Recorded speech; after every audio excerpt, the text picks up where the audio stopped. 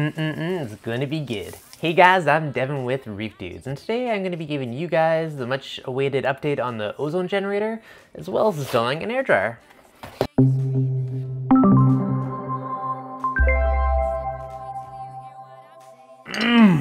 So good. But I guess we should get to reefing.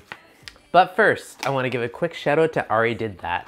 Thank you, brother, for hitting that bell and joining the notification squad. And if you guys want your own shout out, hit that bell and let me know in the comments below. Now, a bit of full disclosure, I actually already installed this and shot this video the other day, but I realized my microphone wasn't hooked up properly and my audio is just garbage. I could not bring myself to publish it. So I'm reshooting it today. Had to get the day started right with a little coffee, a delicious omelet. So what I picked up is A2Z Ozone. It was only about 20 bucks off Amazon, so it was super cheap. It came with this color changing resin and the barb filter, so super easy to install and get going. The hardest part was literally getting the silicone hose on top of this little barb fitting because it was a very tight fit. So the really cool thing about this is this resin is reusable and is color changing. You can see after a few days, it's already starting to change a little bit purple, which means that's absorbed the moisture. So I really have no idea how long this will last. It'd be nice if I can get a month out of it, but looking at this, I might only get a week or two. But so what this is going to do, absorb any moisture coming in the air, which is going to make my ozone more efficient and increase longevity of the ozone generator. So we'll see how long this lasts. If it's used up too quickly, maybe I'll have to look at getting a bigger unit. But so far, so good. For 20 bucks, figure it's worth a try. Now let's get installed on the tank. This part has to be about the easiest installation ever. If you look on here, there is a direction of flow, which shows the airflow is this way. So we want to make sure this is our output. I'm still figuring out how to mount it. I may 3D printer, even zap strap it, figure out some little mount just to go on the bar here. And we take this and we hook it up to our intake.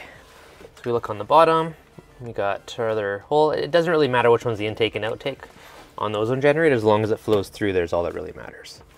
So just like that, that literally is the extent of installing it. It took 2 seconds. And then we'll have to mount this now, because it did change a little fast. It's probably because this is sitting inside my stand.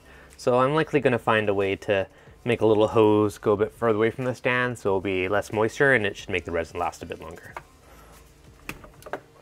So we'll set that there for now. I'm going to work on making some kind of mount, and let's jump over to the apex and I'll show you guys how the ozone's been doing. So let's take a look at what the ozone's actually doing, and to do that we're going to take a look at the ORP.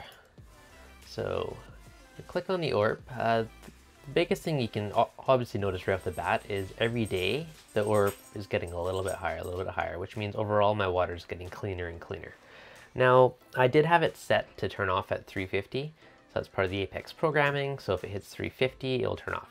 I previously had it running for 3 hours a night. I recently upped it to 4 hours a night, but keep in mind I'm also running it at probably about 15 to 20 milligrams per hour on about 120 gallon tank. So I've said it a few times, but I just want to emphasize less is more with ozone. Now, if you look at the bottom of the valleys, so, you know, a few days ago it was 284, then 291, 296, 298, 307. Now, I do feed fairly heavy, right? So that's one thing to keep in mind, 314. So it does raise your ORP value over time, which is a good thing for the tank. Now, one thing I do want to note is to show you guys the Apex programming quickly.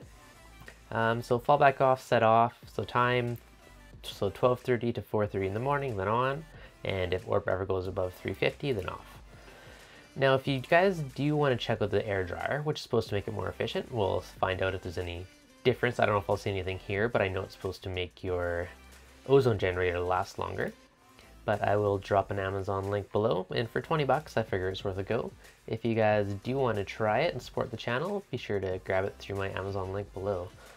Otherwise, just looking at the ORP, you can kind of see where it hits 252, then it drops down because the Apex turned off that port.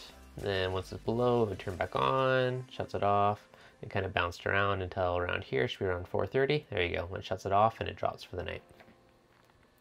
Now let's go take a look at the tank, just check out a few of the benefits. Now the biggest benefit by far is the water clarity.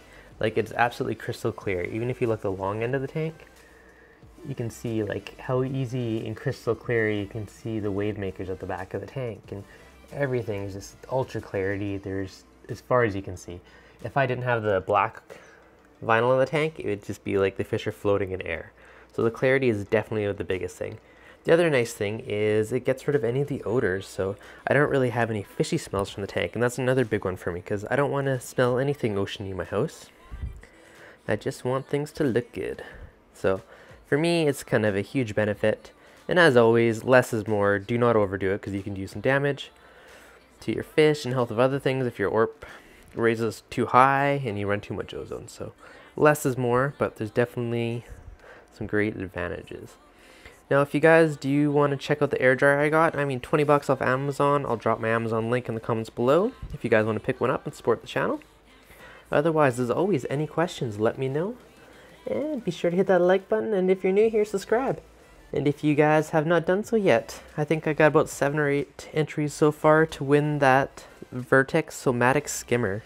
So you got pretty dang good odds. If you guys aren't in yet, make sure you guys get that entries in and win yourself a sweet prize.